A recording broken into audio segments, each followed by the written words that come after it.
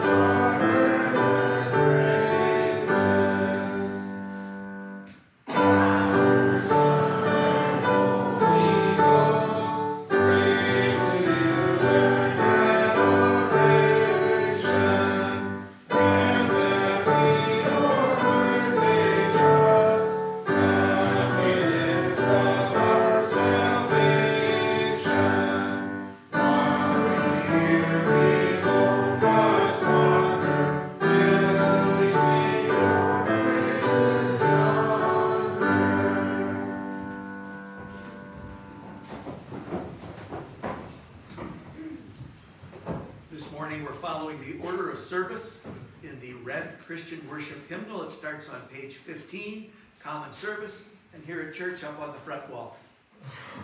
In the name of the Father, and of the Son, and of the Holy Spirit. Amen. Beloved in the Lord, let us draw near with a true heart and confess our sins to God our Father, asking Him in the name of our Lord Jesus Christ to grant us forgiveness. Holy and merciful Father, I confess that I am by nature sinful, and that I have disobeyed you in my thoughts, words, and actions. I have done what is evil, and failed to do what is good. For this I deserve your punishment, both now and in eternity. But I am truly sorry for my sins. And trusting in my Savior, Jesus Christ, I pray, Lord, have mercy on me, a sinner. Mercy on us, Christ, have mercy on us. Lord, have mercy on us. God, our Heavenly Father, has been merciful to us and has given His only Son to be the atoning sacrifice for our sins. Therefore, as a called servant of Christ and by his authority, I forgive you all your sins in the name of the Father, and of the Son, and of the Holy Spirit. Amen.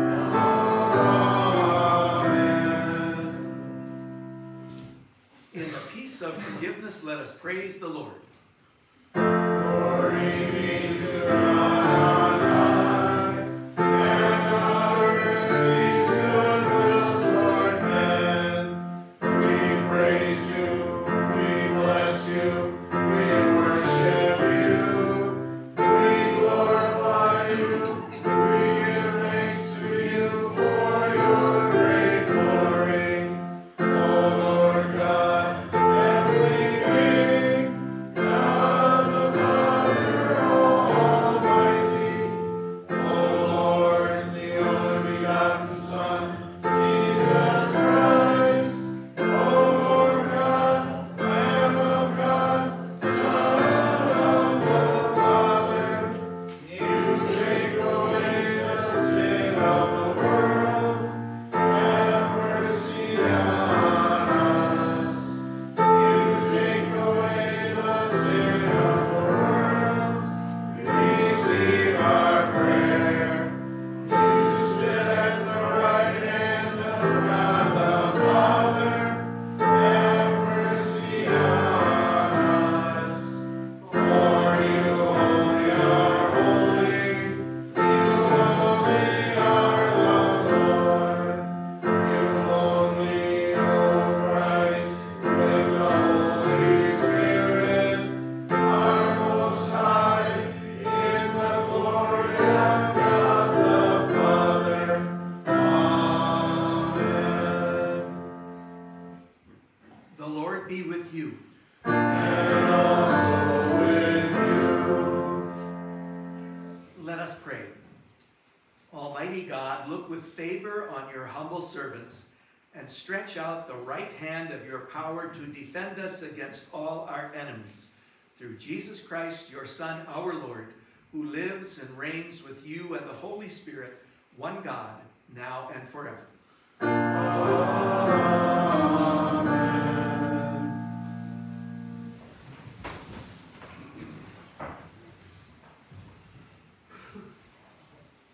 The Old Testament lesson for the third Sunday in the season of Lent is recorded in Isaiah chapter 42, verses 14 through 21.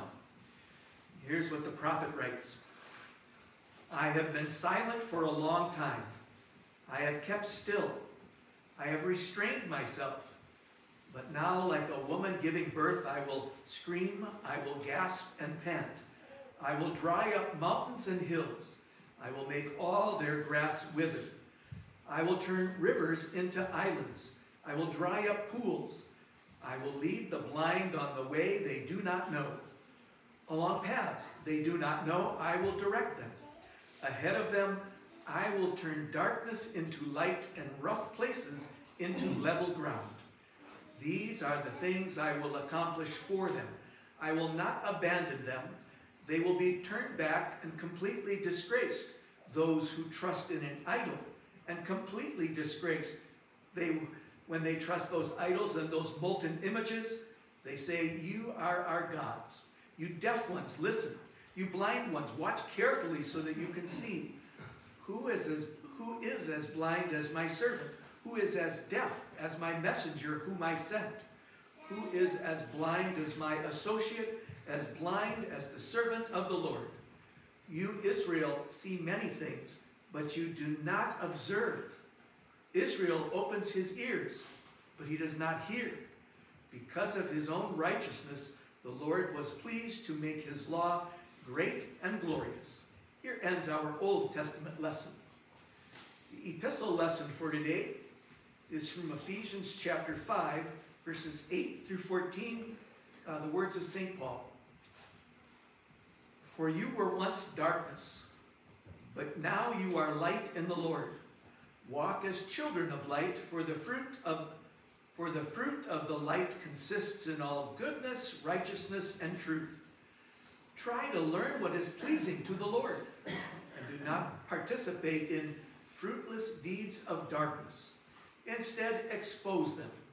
For it is shameful even to mention the things that are done by people in secret. But everything exposed by the light becomes visible, for it is light that makes things visible. Therefore it is said, awake, sleeper, rise from the dead, and Christ will shine on you. Here ends our epistle lesson. Just as Moses lifted up the snake in the desert, so the Son of Man must be lifted up, that everyone who believes in him may have eternal life. Please stand for our gospel lesson. The Holy Gospel this morning is recorded in John chapter 9, verses 1 through 7, 13 through 17, and then 34 to 39.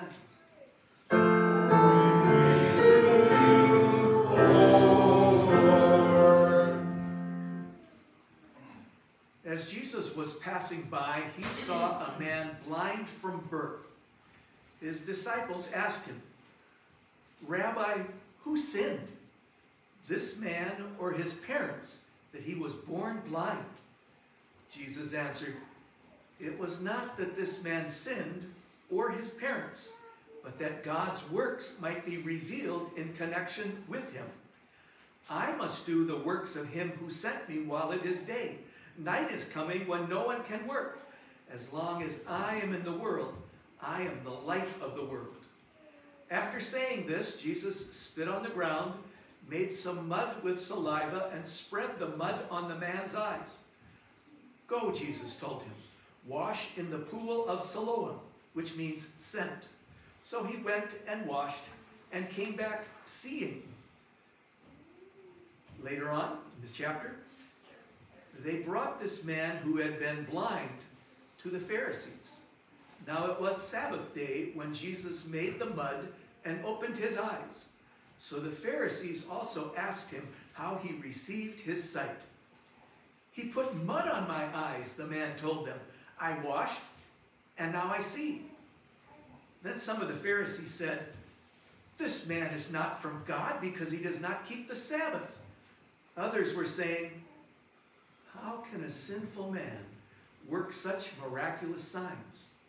There was a division among them, so they said to the blind man again, what do you say about him? Because he opened your eyes. The man replied, he is a prophet. They answered him, you are entirely born in sinfulness, yet you presume to teach us? And they threw him out. Jesus heard that they had thrown him out. And when he found him, he asked, do you believe in the Son of God? Who is he, sir? The man replied, that I may believe in him. Jesus answered, you have seen him, and he is the very one who is speaking with you. Then he said, Lord, I believe. And he knelt down and worshipped him. Jesus said, for judgment I came into this world in order that those who do not see will see, and those who do see will become blind. Here ends our gospel lesson. Praise be to you, O Christ. We'll continue with the confession of our faith in the words of the Nicene Creed in the hymnal that starts on page 18. We believe in one God, the Father, the Almighty, maker of heaven and earth, of all that is seen and unseen. We believe in one Lord Jesus Christ, the only Son of God, eternally begotten of the Father, God from God, light from light, true God from true God, begotten, not made, of one being with the Father. Through him all things were made. For us and for our salvation, he came down from heaven, was incarnate of the Holy Spirit and the Virgin Mary, and became fully human. For our sake he was crucified under Pontius Pilate. He suffered death and was buried. On the third day he rose again in accordance with the Scriptures. He ascended into heaven and is seated at the right hand of the Father. He will come again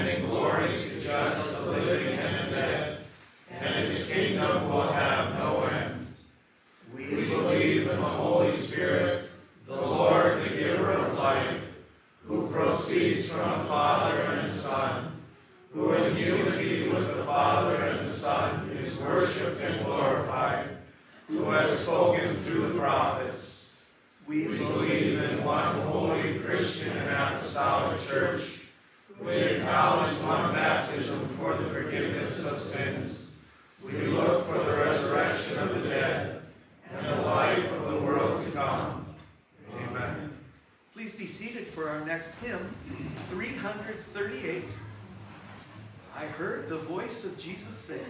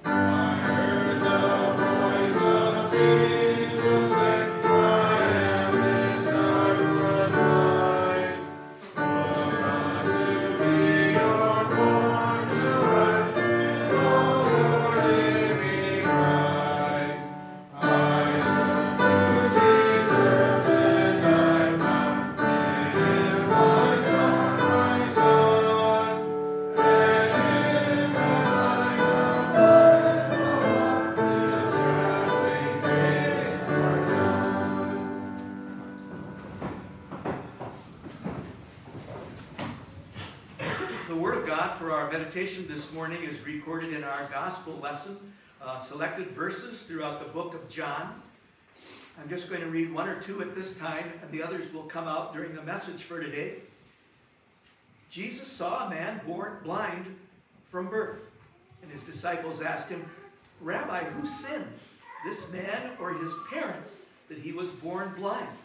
And Jesus answered, "It was not that this man sinned or his parents, but that God's works might be revealed in connection with him. I must do the works of him who sent me while it is day. Night is coming when no one can work, and as long as I am in the world, I am the light of the world." Please be seated for our message today. We're going to be looking at different points of view, and I brought a poster from my office, and I'm going to get just a little closer because I'm going to show it to you, and you really won't be able to see it. And I don't even think the camera could possibly pick it up either. This is one of the Magic Eye posters. I got it in Nebraska when that was kind of a craze and thing that was going on. And my kids got some books from school that had some of these different pictures that were in them that you could take a look at them, but you had no idea what you were looking at unless somehow you figured it out. They did. I didn't. "Dad, can't you see it?" "No." "How do you do it?" "Well, we really can't explain it to you. You'll just have to figure it out." And it was not something that came quickly or easily. It probably took over a week. And I tried not to try very often but I kept going back to their pictures, and finally I was able to do that. And then we saw this for sale at one of the shops in downtown Norfolk, Nebraska, and I knew I had to have it because it is a religious picture. I'm not going to tell you at this time. Remind me on Easter Sunday, but I'm going to have it in the back of the church if you'd like to check it out for yourselves and see if you can find what's the message. This morning I realized, okay, if I'm going to talk about this, I better make sure I can still do it. And so I went over to where it was hanging, and I thought, okay, now should I get close? Do I get far away? I can't really remember. And it took about 15 seconds. And then it just popped out. Oh yeah, this works. So I'm going to put this off to the side so that we're not going to be distracted by it anymore.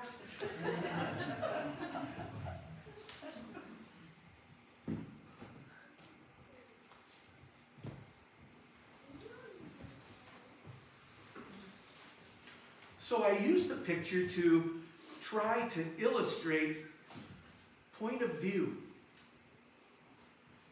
I know what the picture is because I've worked at it to be able to see it.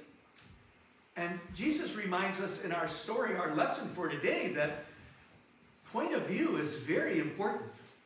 And we're going to look at a variety of different points of view. And as we go through those different points, we'll see that people see different things. And God sees everything.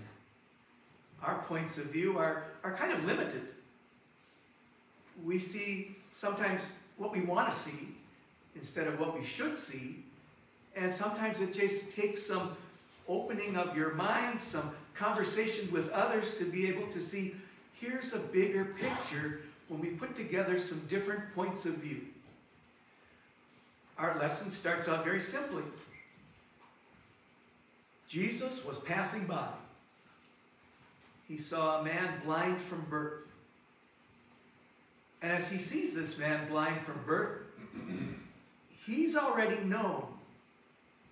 The disciples are going to ask some questions about this, and I want them to. So he's prepared to talk about a man who was born blind from birth and take a look at it through their perspective, through his perspective, through God's perspective, and finally also through the enemies of Jesus from their perspective. Jesus already knows how the lesson is going to end. So this a little object lesson that he found, and he was able to walk by, and his disciples would immediately notice. Did they know the man? I'm not exactly sure. Did he have a little sign that said, man born blind, to try to get more pity from the followers? Can't answer that either, but the entire group knew this man has been blind from birth.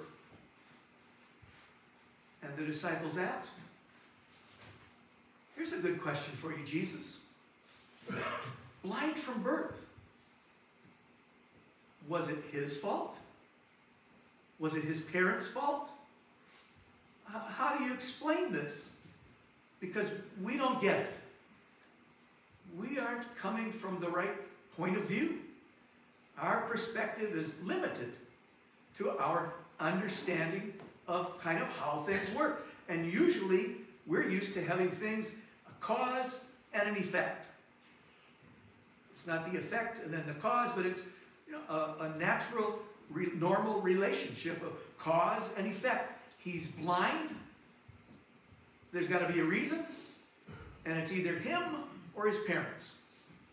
And Jesus very quickly let them know that it's not that this man sinned or his parents, but it's for here and now, that God's works might be revealed in connection with him.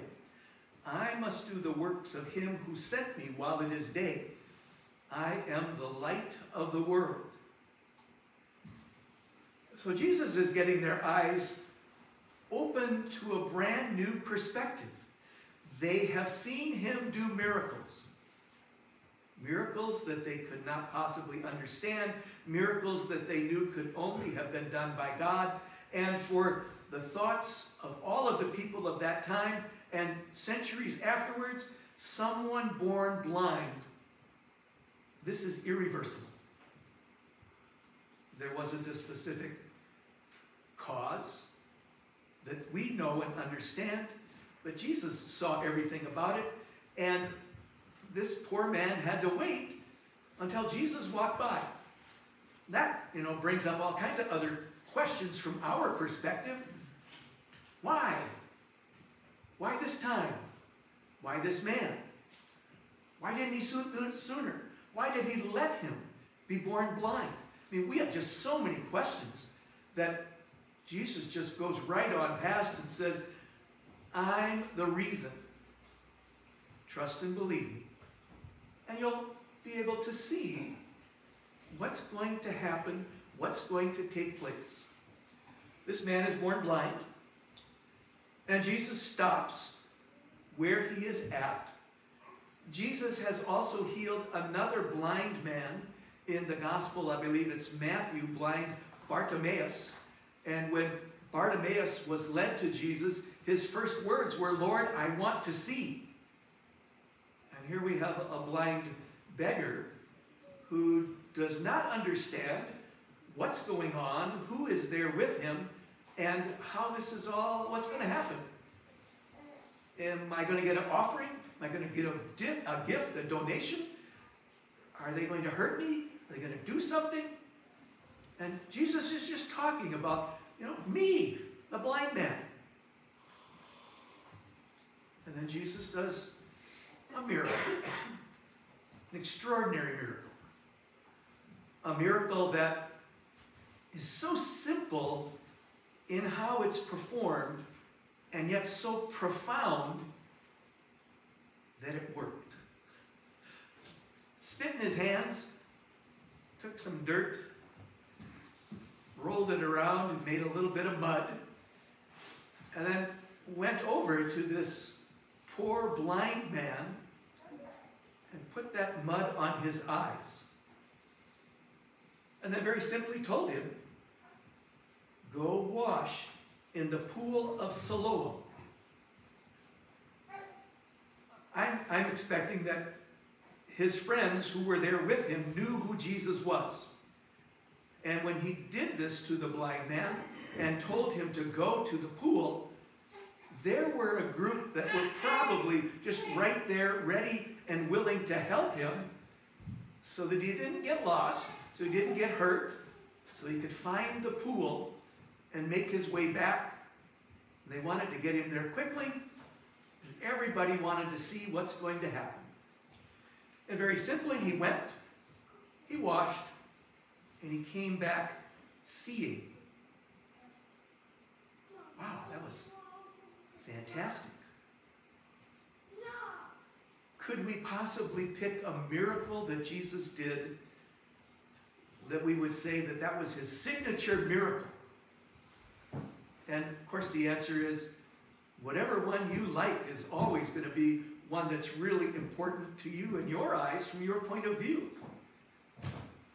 All the miracles that Jesus did, it's hard to pick out a favorite. Just this weekend, I'm a big NBA fan, and all of the news about the NBA was LeBron made 40,000 points. And then there's videos of which one of his points, 40,000 points, do you think was the most important? No, too many to even begin to pick. And with Jesus, it's even more miraculous everything that he did, because he did that for a purpose and for a reason, so this man could see, so his disciples could see what they hadn't noticed before. They knew who Jesus was, they knew what he could do, but now they're seeing something that was really profound. Their eyes were opened, and they were continuing to grow in their faith. And others who saw this also had an opportunity to come to know Jesus, the light of the world, showing miracles of mercy to those who would have no help without his help. And throughout the New Testament scriptures, Jesus refers to himself many times as I am the light of the world. The I am statement at the beginning lets us know that this is a connection with the Old Testament phrase, I am who I am. And Jesus is saying that it says, I am that God of the Old Testament, New Testament, continued time, forever. I am that God, and I'm here for the world. And that's why he came into this world, to be here in this world. As this event goes on, Jesus, from the break in the chapter right here, it does not seem that Jesus had a conversation with this man when he came back. But he came back, and there was quite a big stir, and because of that, they brought the poor, formerly blind man to the Pharisees. They'd like a religious expert's opinion on what had just happened because they didn't understand it. And the Pharisees immediately had an answer from their point of view. It's the Sabbath day. Someone did something, and that's illegal. Whoever this person was, he worked on the Sabbath day. One of my notes in one of my comprehensive Bibles talked about kneading bread, not N-E-E-D, but K-N-E-A-D.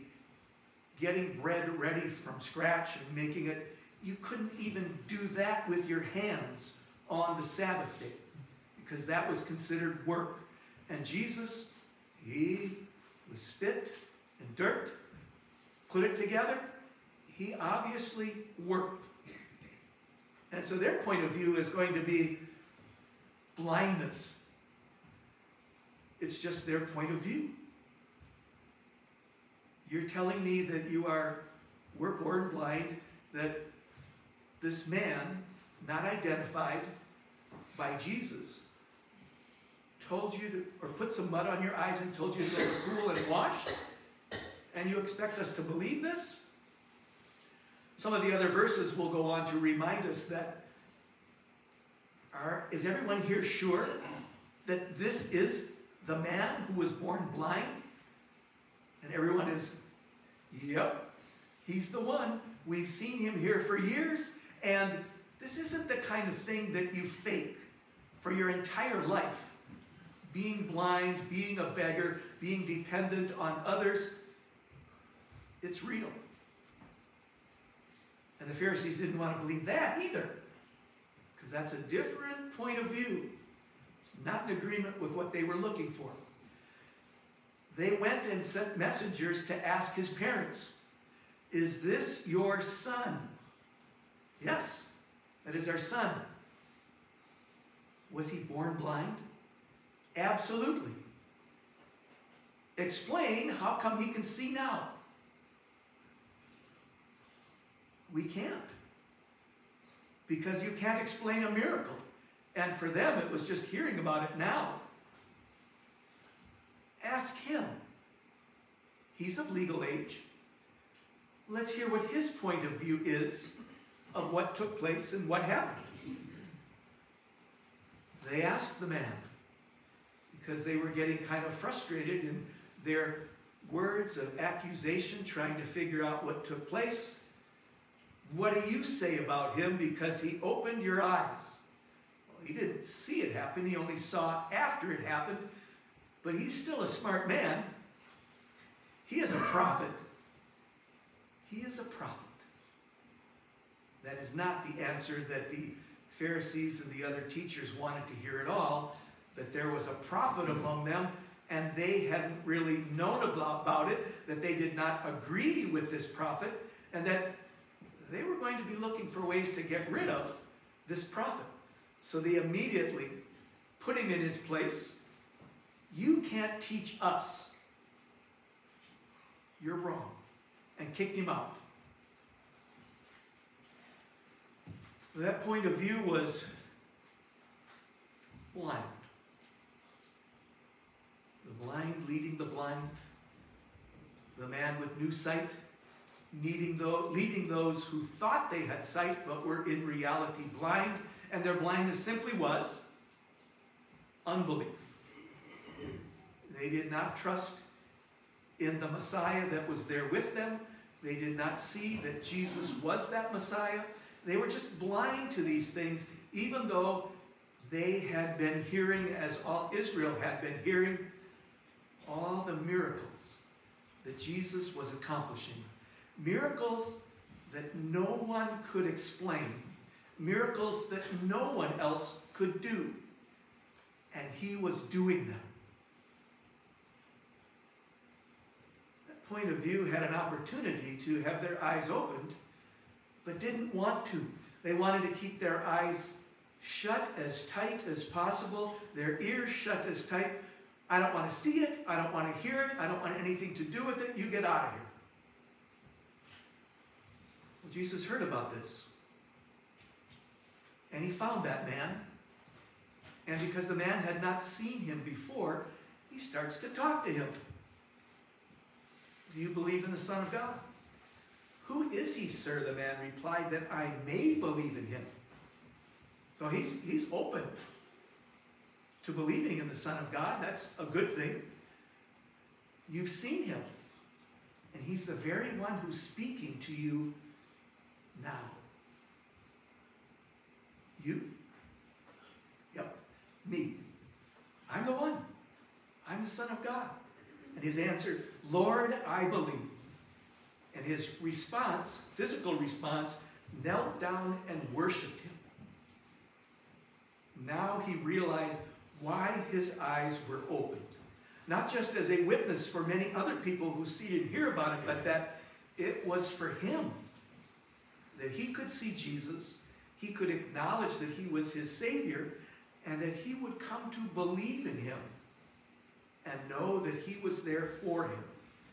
And he would know that everything that God has done has been done for his benefit, as everything that Jesus does is for the benefit of individuals, of the entire world, of everything here in what's going on around us.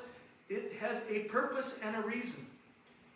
And then we probably immediately think of Romans chapter 8, verse 28. And in all things, God works for the good of those who believe him, trust in him.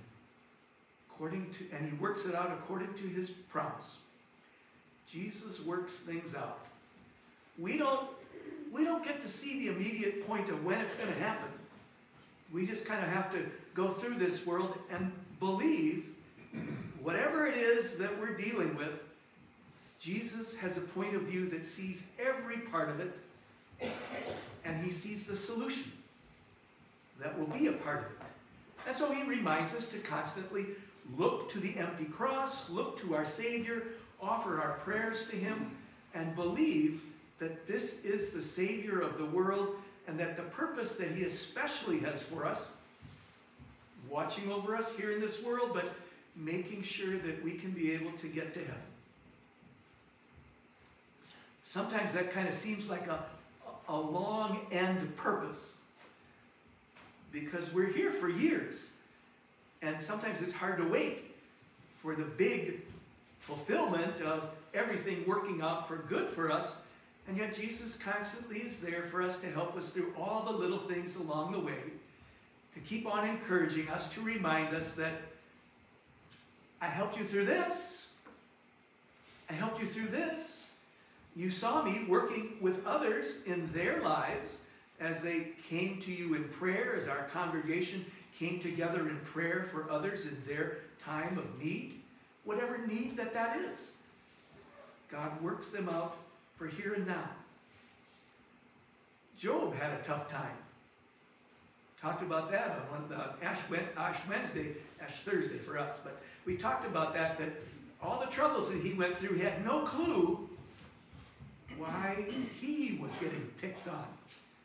And yet God knew the entire time and allowed it to happen. and worked everything out for his good. We want to look at things through the point of view of how God tells us in the scriptures, here's how we see and understand the events that are going on around us, within us, and with our loved ones. We go back to the scriptures to be encouraged and reminded time and time again that God sees. And he sees it from every point of view, but he especially sees it through the point of view of total love, total commitment to us, and a total sacrifice that Jesus will make for us so that we can be encouraged to put our hope and trust in him and have our eyes open more and more as we hear, read, and learn about the scriptures, because there's so much more information in there that we can cover in one Sundays or a year of Sundays that God wants us to know for our benefit. And so we ask God to continue to strengthen us through studying the scriptures, and then we get to see Jesus. Amen. Please stand. The peace of God that passes all understanding, keep your hearts and minds through faith in Christ Jesus. Amen.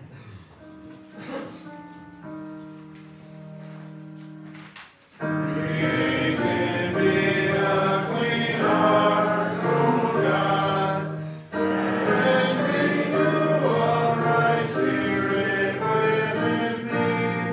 Cast me not away from your presence, and take not your Holy Spirit from me.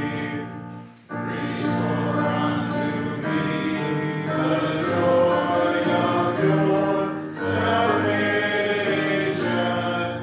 and uphold me with your free spirit. Amen. Please be seated for the offering.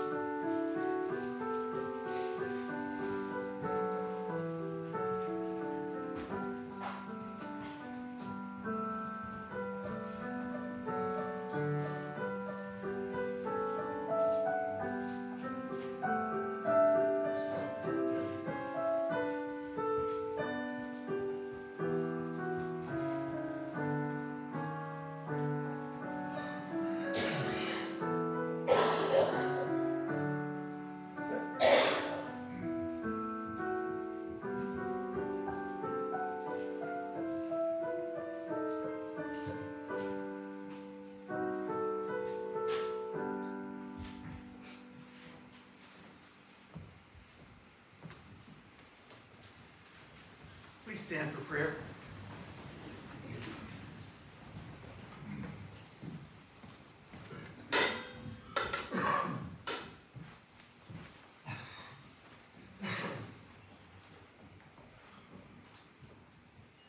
In connection with our Lenten prayer for today, we have a prayer from our synod. They send me prayers for each month, and then each Sunday in the month of different events that are going on in the synod. Today the prayer is going to be for the Way Lutheran Church in Fredericksburg, Virginia. That will be included in the special prayer. Lord Jesus, you are the author and perfecter of our faith. Obeying your Father's will, you endured the cross and scorned its shame. And now you sit at the right hand of the throne of God, governing all things.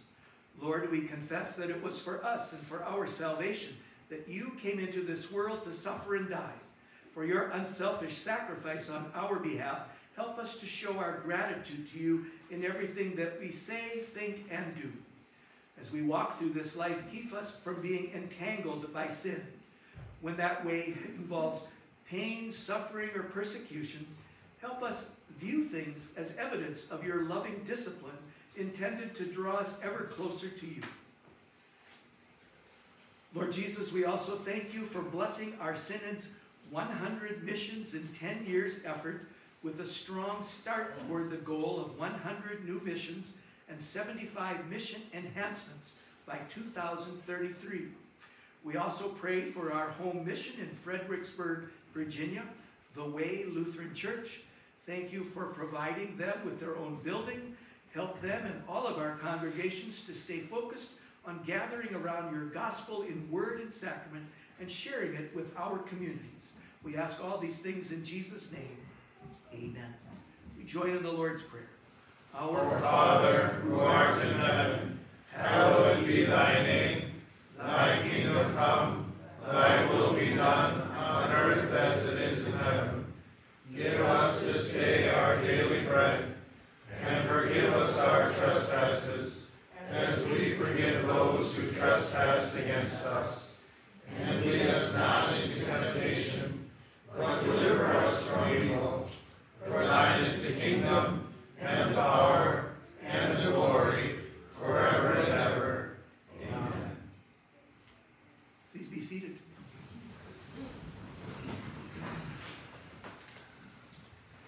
The Lord be with you. And also with you. Lift up your hearts. We lift them up unto the Lord. Let us give thanks to the Lord our God. It is good and right so to do. It is truly good and right that we should at all times and in all places give you thanks, O Lord, Holy Father, Almighty and everlasting God, through Jesus Christ our Lord, who brought the gift of salvation to all people by his death on the tree of the cross, so that the devil, who overcame us by a tree, would in turn by a tree be overcome. Therefore, with all the saints on earth and hosts of heaven, we praise your holy name and join their glorious song. Holy, holy, holy Lord God of heavenly hosts. Heaven and earth are full of your glory. Hosanna, Hosanna, Hosanna in the highest. Blessed is he, blessed is he, blessed is he who comes in the name of the Lord. Hosanna, Hosanna, Hosanna in the highest.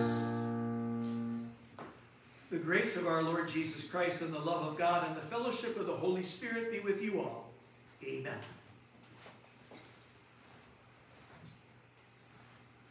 We'll get everything set up for communion.